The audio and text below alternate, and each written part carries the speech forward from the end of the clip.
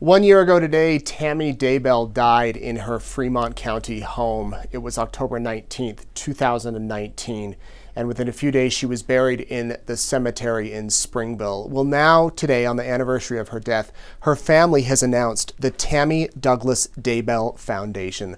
This is a foundation that is meant to appreciate Tammy's love of literacy and service. In fact, the family sent us a statement. They said the mission of the Tammy Douglas Daybell Foundation is to give children the opportunity to love the written word.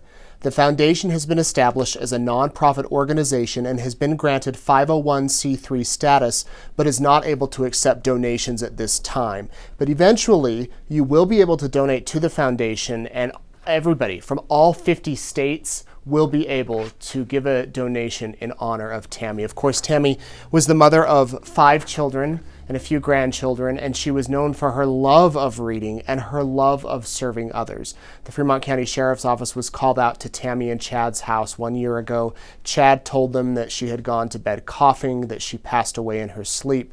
She was buried in Springville. They then exhumed her body after police began investigating, and now police have called her death suspicious.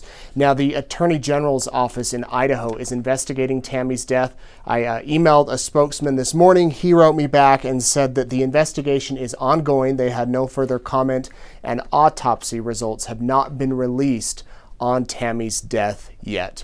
But today, we're honoring Tammy Daybell, we're remembering her, and I thought one portion of her obituary was particularly appropriate. They said, Tammy's true focus throughout her life was her family, from serving a delicious dinner each Sunday to remembering every birthday and holiday with gifts. She also loved all sorts of animals, but especially loved Indian runner ducks. She also raised pigeons, chickens, cats, and rabbits, knowing each one by name. She loved gardening, cooking, and playing games with the family. Her laugh will be remembered and cherished.